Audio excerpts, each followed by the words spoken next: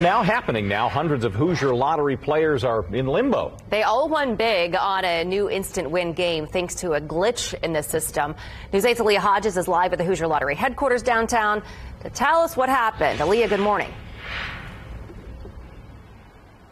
Good morning. So the Hoosier Lottery say they are having a hard time identifying a winner to the $20 Golden Jackpot Fast Play. The game was launched on Monday, and within hours, 632 tickets were sold, and every single one of them has experienced the same issues. The Hoosier Lottery, in a release say that they contacted the players' hotline, saying that they had matched 3 numbers and won $5,000, but the tickets didn't scan as winners with the players attempted to validate the prize. After receiving numerous calls to the player hotline and messages over social media, the Hoosier Lottery, they quickly suspended sales. It announced on Twitter on Sunday, "We are experiencing an issue with the $20 Golden Jackpot Fast Play game.